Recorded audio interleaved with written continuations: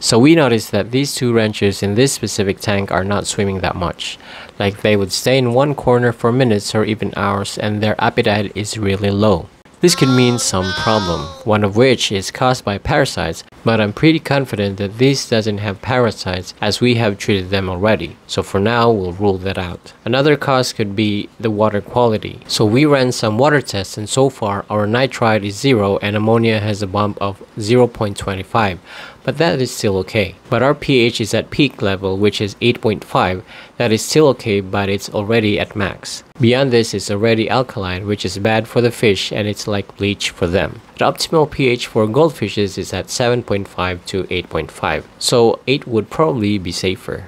I read before that these leaves can help lower pH level because of the tannins. These are Magtalisite leaves and internationally known as Indian almond leaves. Correct me if I'm wrong.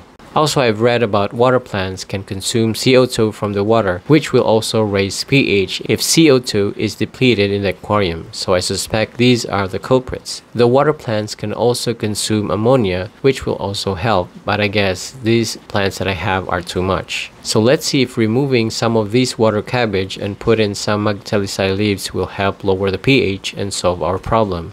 The next day. Okay, so we did another water test after 24 hours or maybe less, and now our pH is at 8.0 and that is just perfect.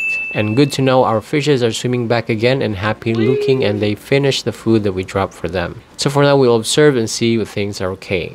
I hope you got something from this video, and if you want more of these kind of videos, feel free to follow us here at Bits and Fishes. Thanks for watching.